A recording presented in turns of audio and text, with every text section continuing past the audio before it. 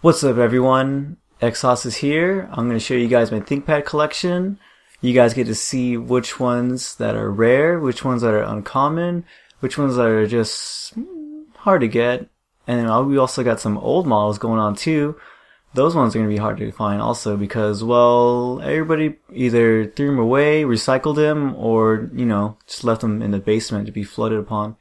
So yeah, I'll show you guys all my favorite ThinkPads, which ones I actually don't like, which ones I just have just to keep, and which ones I actually really like to get. Before I start the video, let me just give out some shoutouts. We got one going to the X220 Sniper dude. He got his laptop for $130. That's a great deal. I don't know if it has a hard drive or battery, or I don't know, maybe it doesn't even have a screen, but even then, it's still a pretty good price for an X220. And we also have a shout out going to the 600 owner. Your laptop could go on I was going to say MySpace. Your laptop could go on the internet and mine cannot because it's just so unbearably slow. I don't know what's going on with it. So yeah. Oh, and also shout out to that one guy that doesn't want me to do shout outs. Yeah, man. Shout out. Oh, well, I presume it's a guy. Shout out to you, bro. We're going to start with the beginning. This is my X61 tablet right here. Not this model, but I had gotten this as my first laptop ever. I just built a desktop maybe like 6 months or before I bought this, and I have to say that this machine is probably like the most I get attention when I take out. Mainly because it was at a time when swivel tablet screens weren't that popular. So whenever I'm on this, everyone thinks I'm doing like crazy business or something going on because it comes with a pen. So I'm always messing up with Photoshop. It's always fun to use. I have to say though that this thing does get a little bit hot. There's the Wi-Fi card in here, and it's pretty bad. You guys have to do the Middleton BIOS to remove the whitelist on it, and then you got to get a cool running Wi-Fi card. I think the Intel 6200 is pretty good, but otherwise this is a pretty solid laptop. I got a 120 gigabyte solid state drive going in here. I believe it's a Patriot Pyro SE or Patriot Fire, something like that. And I also got 4 gigabytes of RAM. This one right here is the SXGA resolution model, or I should say SXGA Plus. I don't know if you can tell, but there are some bubbles on the bottom of the screen and up top. You don't get that with the X60. You only get it on the X61 because they put a new kind of glue on there for the digitizer so it could be nice and sensitive. So that's the only thing kind of sucks. Mine isn't too bad. I haven't really been getting glue on my hands yet, but there is some glue right there going on. And I don't know if you guys noticed, but earlier today I kind of messed up right there. It sucks. I also am using a aftermarket battery. This thing is huge. The regular battery goes maybe it's like that far in. But yeah, I was looking for a battery because my last one just crapped out of nowhere. So I just found this on eBay and I bought it. It cost me $30. I haven't started a house fire yet, so I think that's good. Otherwise, it's a pretty solid performer. And my favorite thing is that I get to hold my laptop like this. Probably the favorite reason why I like ThinkPads is that you can just hold your laptop. I don't even know where the camera's aiming at, but you can just hold it like this and just be like, yeah, what's going on? Next laptop we have is the one that I am always on. It is my W700ds. This thing is massive. It's a 17-inch laptop. Oh my gosh, it's freaking heavy.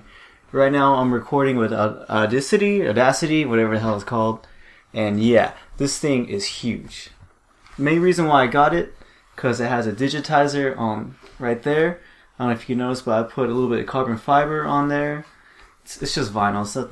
It's not real carbon fiber. Oh my god. There's also a number pad here. This is probably one of the only ThinkPads that has a number pad other than the recent 15-inch W540 and T540. Well, I lied. The 15-inch E series has one also. The main reason why I got this thing was that it has a second screen. Oh yes, 2 screens on here. This was probably my most expensive ThinkPad. I never even thought I was gonna get one of these. This is like the price of like a used car. Like these things are seriously expensive. Like I think they were about like $6,000 when they were new. No ThinkPad Collection is complete without an IPS screen model. This right here is the T43p. This is a 15-inch WXGA model. Let's see if I get the brightness going on this thing. Oh, never mind. This is as bright as it gets. Anyways, this is a beautiful screen.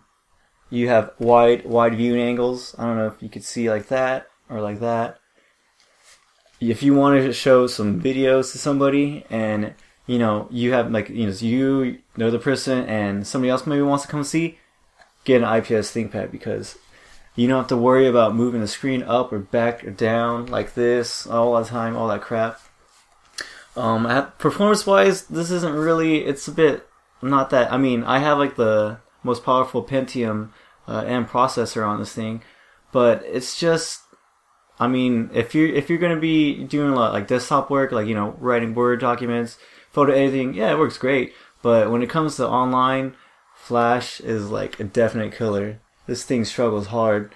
I have a elementary OS on here, and I was thinking about using Windows 7, but the drivers are like all funky and wonky. I was a bit afraid of using Windows XP. I somehow get viruses all the time. So I got elementary OS, and Minitube works really good on this. Next up is a kind of special laptop I have. It's an X300, but it has a glossy bezel around it, and also it says S70 on there. I saw this on eBay, and I didn't even know what kind of ThinkPad this was. S70. I don't know. I know there's an S30 and an S31. And there's also an S430. I looked back here, and it says stuff like sit only, Kodachi. Seeing that made me find out that when the X300 was being made, that this was the prototype of it. So Kodachi means in Japanese, it means, what does it mean again? It means short sword or short katana. It means, yeah.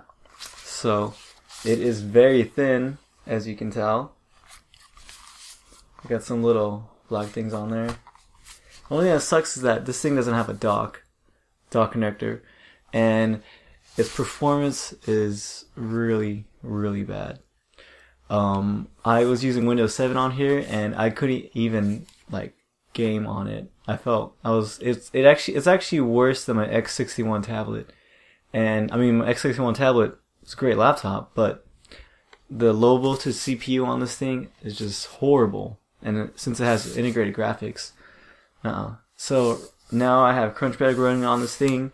I do have to say though that this has probably one of the best keyboards out of all the ThinkPads, at least in the recent generation, I should say.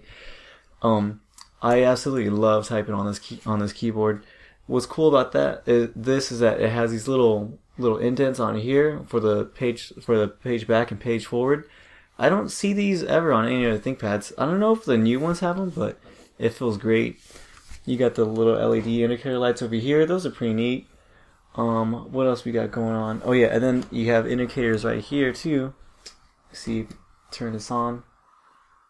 Oh yeah, it's pretty cool. That little blue light turns on. I think it's pretty sweet. The only thing that sucks is that the view angles aren't that great, but since I went with my X61 tablet with the SXGA plus screen, I cannot go back to XGA. It's so hard.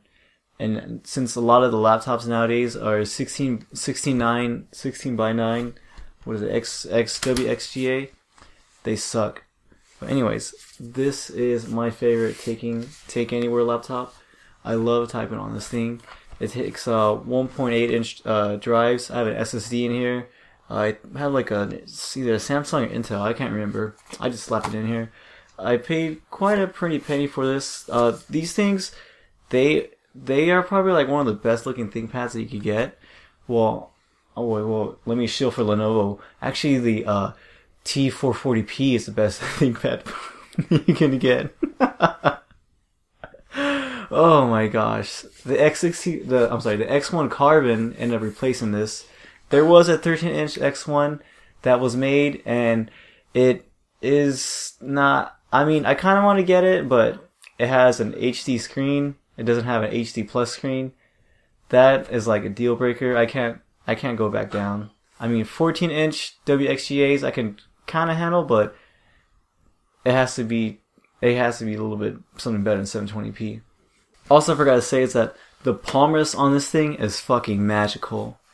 It has I think it's not made out of, it has like it might be made out of plastic, I actually don't know, but it has the finish of the ThinkPad lid. So typing on this thing feels great.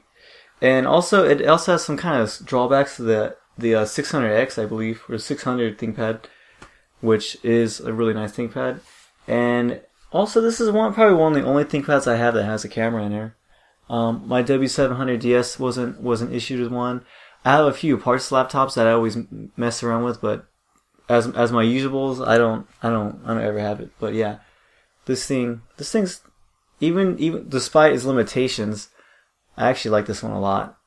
I would take this thing anywhere, really.